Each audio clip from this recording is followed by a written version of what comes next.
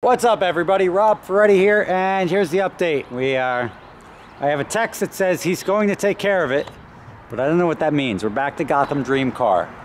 But we have more than one car here, so hopefully that gets resolved sooner rather than later. Good news, just added a Porsche to the fleet. I'll do a full video on that and why we chose to do it and why that's the one car. We lost money in March and April. We usually make money in March and April. We lost money in March and April. May, we actually made a couple of dollars. Not much, not nearly as much as we usually do. And we also didn't buy the amount of cars that we would normally add to the fleet in that time, but we did buy that because that's needed. Now, today's video, I'm well aware of protests and everything going on across the country. Support the protests. Don't support the looting or the violence. And today, and I still don't even understand it, like, why do you have to bust into a Gucci store and steal stuff? Like, it's valueless. Like, it makes no sense to me. But that reminds me that we overvalue silly things, and I'm going to tell you today why I drive what I drive and how you can own that in just, say, I don't know, 5 or 7 years, all by yourself, just by not doing what most people choose to do, right? And before I get to that, I want to let you know that Liberty Mutual is reading your comments. They reached out to me. They are aware of the situation. They are trying to look into it further. There wasn't much in the file that they were expecting, so they're going to try to find the phone call. But I am in touch with somebody at Liberty Mutual who reached out to me. Thank you guys for that. And I will let you know if they do the right thing and they get to the bottom of it. I'm rooting for them, but I will keep you in the loop if that happens and when that happens. But let me go show you what I drive every day.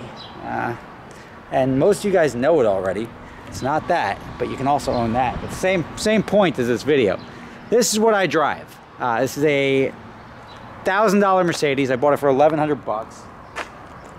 And I haven't washed it in 3 years. Don't care. It's not really my concern. I think I washed it the day I got it, but then after that, nothing. Let me give you a little tour. And this isn't like I prepped my car. This is what my car looks like every day. Construction helmet. Oop. What's that? Ooh, GoPro mount. Look at that. That comes in handy. This is the older GoPro. Here I've got I got my PEX manifold.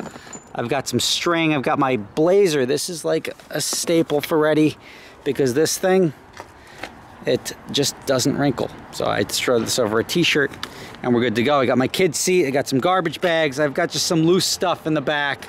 But the back of the car is an absolute nightmare. Almost as bad as the trunk. But I don't really have a... Like, this stuff doesn't really have a home. Like, I'm living in an apartment while I'm building my house. I don't want to move it there because then I got to move it in and out. The trunk here, 1,000 feet of PEX tubing. A couple of pairs of dirty boots. I've got high school yearbooks. Some tools, so if I need some tools. This jacket, which I'm going to put it on and then probably just throw it away unless somebody wants to get it. You just message me. I'll throw it away on Monday. But this jacket was a gift from my parents, right? I'm gonna see if I can do this. For Christmas one year. Because this said, I guess so, right? This is my parents got me this. And it doesn't really scream my personality, you know? But this is leather, right? It's something. Would you like it? No, it's not okay, leather. no, it's I don't know, it's fuzzy inside, which is nice. But, sorry, I was talking to the neighbors. But this jacket, not really me. Mom, Dad, I know you probably watch my videos, but what are you thinking with this? And I don't know why I keep it. I've probably had this for like 12 or 15 years. But, who knows? One day when I'll need it, it'll come in handy. The point is to show you that this car, I don't care about this car, right? This car has... Oh, man, I just pinched my... pinched my hose in the trunk. This car, you see this hole? I ripped this hole by using this to tow a car in the winter, and then it got stuck, so we ripped it out with a forklift. But it doesn't matter, because the car only cost $1,000 and as long as it closes, I'm happy. When you come in here, never been vacuumed. So every time I get out of the dirt from my construction site, comes into the car, and that's it. This here, this wrench, that's to open the hood, because that tab broke off. And then once we get in there, right, you have to pull this out to do the emergency release. So like, just absolute crap, right? Now I did spend the $500 to do the star headliner, just because I thought it was cool. But the guys that did it, it literally broke like the first day. So they put it in, and then it has a remote to change the colors and everything like that. Crapped out, doesn't work. And we're left with this, which is these lights are the rows on. So as long as I start the car every couple of days, it's all right. And if I don't, and I know when I don't, like it'll go too long, the car will turn over, but then some of the accessory features won't work. Air conditioning, heated seats, all that stuff doesn't work. But other than that, the car, it reads that it needs oil every once in a while. So, I mean, it's probably, I'm 5,000 miles overdue. I don't do anything to this car, and it's nice because I don't have to spend very much on a $1,000 car. If it just goes to crap, right? Who cares? Like, just throw it away and get another one. Like, I'm not going to spend $3,500 to fix this. I've had this car for 3 years now. It's cost me, whatever, $100, and I could even sell it for $2,500 or whatever, or $1,000, even if I get my money back. It cost me $0.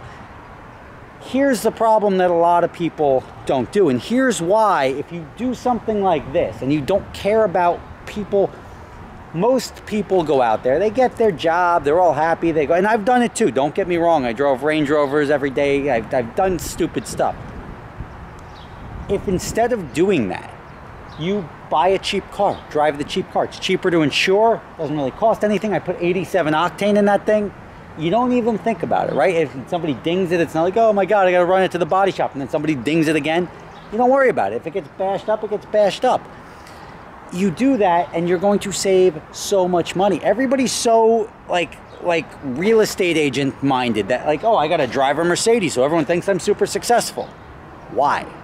Like, so what ends up happening is all these people go out and they lease a BMW, the bullshit ones, the ones that everybody's got, right? The 3 Series, the maybe a 5 Series, and they're spending, just say, and like everyone's like, oh, it's only $449 a month. Yeah, but they asked for $6,000 down, and you had to pay this, and you had to pay that.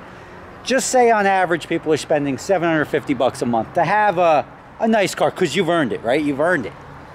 And you're stuck driving those cars your entire life, because you can't get ahead at that point in time. If you make the same amount of money that you would be making, but you drive that instead, you're way ahead of the game.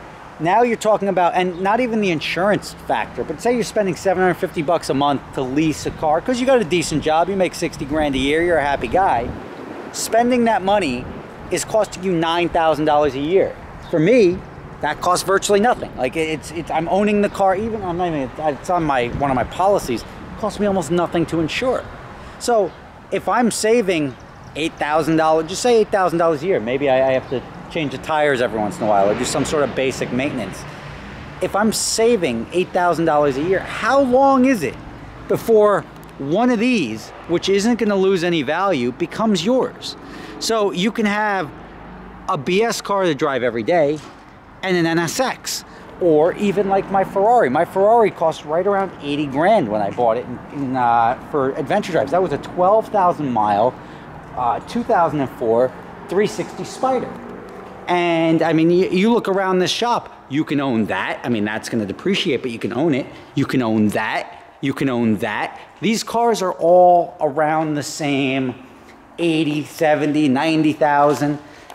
You can own this. I like to go with the older cars like this because it's going to hold its value longer, and you can buy it and sell it and get all your money back. Like if I go to sell this car, I've legitimately owned it for years. I've driven it, and I get all the money I paid for it right back. So yes, I have to pay to maintain it, but at the end of the day, I mean, who doesn't want this in their garage, right? Who doesn't want a Ferrari in their garage? And now you're going out and instead of driving a Audi A5 or whatever, a 3 Series BMW, or even an E-Class, or not even a C-Class Mercedes, you get yourself one of these in like 6 years, which sounds like a lot, right? But think back 6 years. Does that seem like a long time ago? No. And spending that $750 a month just to be like, oh yeah, is that your new Mercedes? Yeah, I lease it. You're stuck in the lease cycle forever. And you're always driving a new 3 Series or a new Escalade or whatever that new car is, and you're just blowing all this money, and you could very simply be able to get one of those. It's just a different way of thinking about stuff and thinking about the riots now and what people are looting for what? You're looting and you're stealing what?